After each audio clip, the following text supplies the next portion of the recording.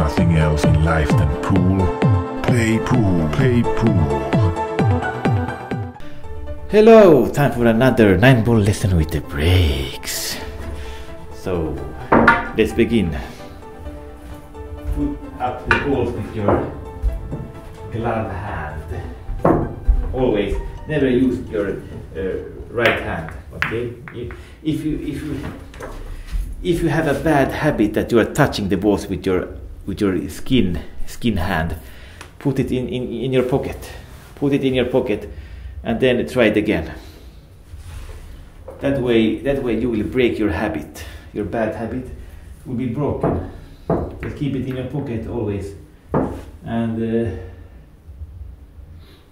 set up the balls like that.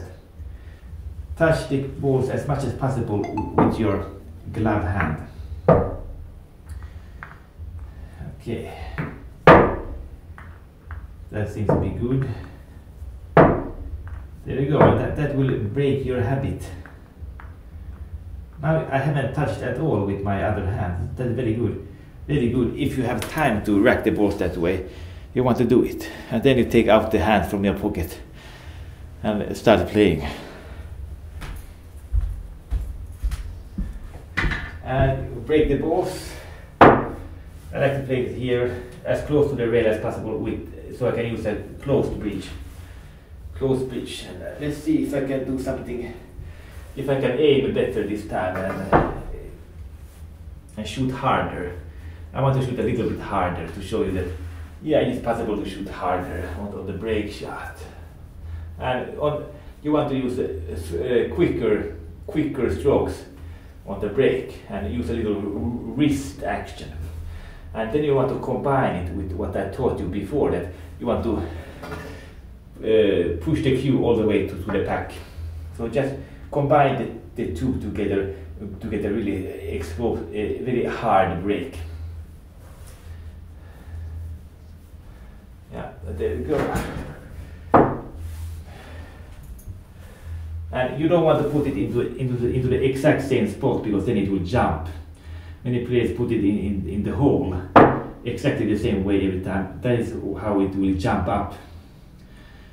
Okay, just put it a little different every time on the cloth. And I will make quick strokes here, like that. And between every few strokes, you want to adjust the aiming a little bit. And then you go again. Let's see if this is good. If it's not good, you adjust the aiming like that a little bit. And then you try again, few strokes. And when it starts to feel good, then you are going to pull the trigger. You finally pull the trigger. Yeah, now it looks good. And then I do few strokes again. I do few quick strokes again, and then I pull the trigger. Okay. Does this look good? No, it doesn't look good. Change a little bit. Does this look good? Yes, this looks good. And then you do it again. Many quick strokes, and then you pull the trigger. Like that. And you saw that I got side spin on the cue ball. And you see how the accuracy is greatly reduced if you're attempting to shoot harder. You get very bad accuracy because you are not relaxed. Okay, I didn't get a good break. I used more effort on my break now. I didn't get a good break. So if you keep relaxed, you maybe want to use about 50% of your maximum power. You get very good breaks. And I will do it again. So touch as little as possible with your other hand, just with the tip of your finger, like that. That is good enough.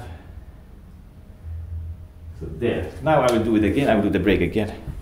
This time I will be very relaxed, and I think I can get a much better break if I'm just relaxed, not focusing on shooting hard. Just focus on pushing the cue all the way through to the pack. That way I get even better breaks. Okay, just need to be relaxed. Focus on the cue all the way, going all the way to the one ball. Relaxed. Much better break. Much better break. Can you believe it? Oh, there you go. No effort. Okay. When I didn't use any effort in the break, I got a straighter break. I hit it full on. I got a lot of speed on the cue ball as well. No effort at all in my break, like in my previous break when I accidentally got side spin on the cue ball and scratch in the side. Okay, very much better idea that you are going to keep relaxed. You don't need so much speed on the cue ball anyway. This is good enough. Do you agree? This is good enough. You don't need extra speed. Look at that, very nice position on the one ball there. So let's continue. I want to get position on the 3 ball here. Can the 5 pass the 8? It can't pass the 8 unless you cheat the pocket and hit the rail first, but that is too tough. You want to get the cue ball to the other side of the 5 from the 3 ball, and that is really difficult, very difficult. So I would like to gamble a little bit, maybe hit the 5 with the cue ball. Because how are you going to get to the 5 ball, okay? Maybe you can make a bank shot, but the 6 is in a tough place if you make a bank shot. So if you are here on the 3 ball, you can go 1 rail, 2 rails, and come to the 5 that way. But the 7 is in the way. Okay, that will destroy everything. And also because the 6 is in a tough place. Because the 6 is in a tough place, you want to move the 5 closer. You want to hit the 5 with the cue ball, push it closer to the 6 because the 6 is in a tough place. Okay, that is very good strategy here. So on the 1 ball already, I want to carom into the 5, push it closer to the center of the table, and have an easy shot on the 5, and then you can easily get to the 6 because they are so close to each other. So here I want to use a lot of right spin, and if I miss the 5, if I go this way with the cue ball, if I miss the 5 and I hit the 3 ball will come closer to the corner here, so I can get easier position to the 5. Okay, I will do that. A lot of right spin. Very tough shot when you need to reach as well. Now I missed it. I missed everything. Do it again. Yeah, there you go. Let's do it again. Tough when you have to reach like that. Okay, let's do it again. Maybe if you are going to, if you are bad at reaching the shot, maybe you can shoot left-handed instead. Left-handed.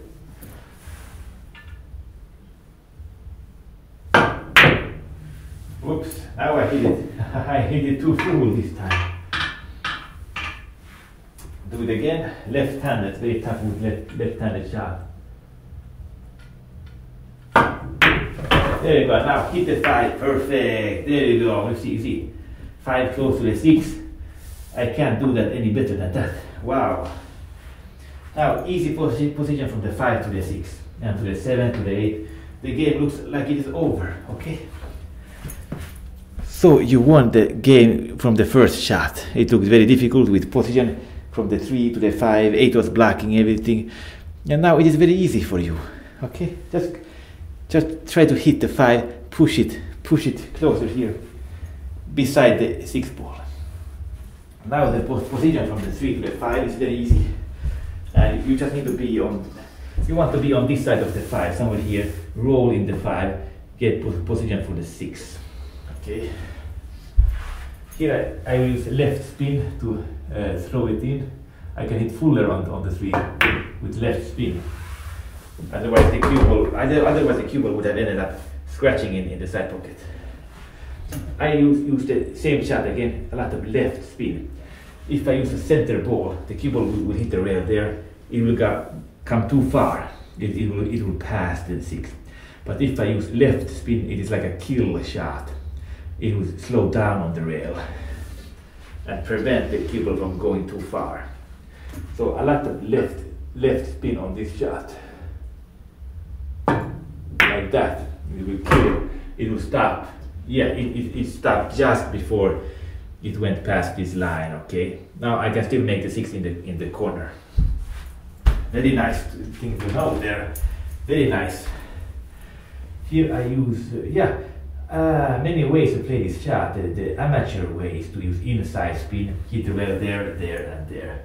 That is the amateur way, and I don't want to do that. Other way is to go near the corner this way, hit the well there, there, come this way for the 7, but you might get too close to the corner and scratch. So what I rather do is I will play position to the other side of the 7 here, to this side of the 7, with the top spin and left spin to avoid the. I went way too close to the corner. I did not want that. I'm going to do it again. I will do that again. You want to be as far away. You want to be further away from the corner there. Further. Something like that. That's very nice. Yeah, very nice there. That is the position play you want to play. Far away from the corner. No risk of scratching. Position play very good for the 7, and 8 ball is so easy there, so no problem here. And here I want to. Where do I want to be on the 8? Like if I'm here on the 8, I can draw back like this for the 9, but the scratch dangerous. If I'm here on the 8 ball and near the rail, yeah, that seems to be okay as well, but if I play position from the 8 ball to the 9, like that, I might scratch in the side here as well, so both of these choices are bad, okay? And if I want to play closer position for the 8, somewhere here, then I need to reach the shot, and I don't want to reach the shot. I would like to be somewhere here, but the scratch is dangerous there as well. So I think I'm going to play as close to that rail as possible and close to the 8. So I need to play left-handed on the 8. I'm preparing for that. So start the cue ball somewhere there, okay? Close to the 8. Low left spin. Oh, and I missed the shot. I'm aiming against the light there, so that is really messing me up. Like you saw in my last video, really messed me up with aiming. I can't see the cue because it is shining from the sunlight. There you go, that is close to the 8. I went too far there, yeah. I'm lucky because I have a good shot on the 8 near there. Very nice. Now that this shot becomes much easier now when I'm closer to the 8. And actually I can choose another alternative. Instead of going this path with the cue ball, I can go around the table with left spin. There, and there with speed. That will avoid any scratch. Okay, I will not scratch on this shot. Top spin, left spin. Oh, that was way too soft. Way too soft, but yeah, I'm still okay. That's a makeable shot there. That is not too difficult. This is not a difficult shot. I'm still okay. But I had hoped to come even further with the cue ball. I hoped to come further with the cue ball. Do it again. Yeah, something like that. That's very nice. That's what I want. Little bit further, much easier to make the 9. This is a perfect position here. Perfect. And yeah, don't do that. Don't do that. I will do it again. I was really not thinking straight, thinking clearly there. So avoid the scratch. There you go. Hit the rail somewhere there. That's nice. Do I have recording time? 7 minutes. That is not much time left. So I'm going to show you. Yeah, I will show you the ending there. That from the 8 ball. The other alternative. When you go this way with the cue ball, okay. Many amateurs, they do this, okay. They scratch in the side. I see that very often. They come this way, very close to the side pocket. they want this kind of position, okay? Maybe they come too low down, get a very tough shot on the 9. That happens often. But that is not a good shot at all. And sadly, you see that every time in a tournament. Very sad to see. They go like this every single time. Every time they go like this. Very risky shot. Very risky shot. I will do it again. Let's do it again. Sometimes they hit it too thin and then they scratch like that. You need to hit it very accurate and you need good experience to avoid the scratch there. I will do it again. And there you go, scratch. That is what I'm talking about, and that you see that many times in a tournament. Many times you see that. Do it my way instead. Do it my way instead. Top spin, left spin, like that. Little bit too far, but I'm still okay. Yeah, you can still make that shot. I will do it again. I want to show you that you can succeed every single time when you choose it this way. Too soft now, I'm still okay, you see. I can do this all night. That's a good position, yeah. I can do this all night. This is the way you want to play this shot. Remember that. Chalk the cue.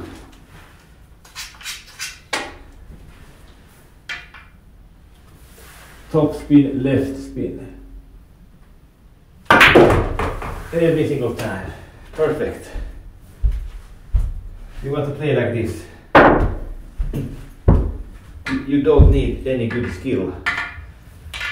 Just need to know what to select.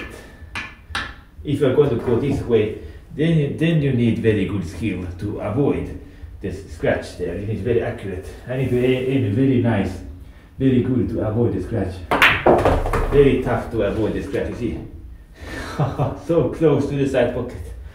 You don't want to do that. Never do that. Go around the table, be far away from the pockets with the cue ball. Go far away. Okay?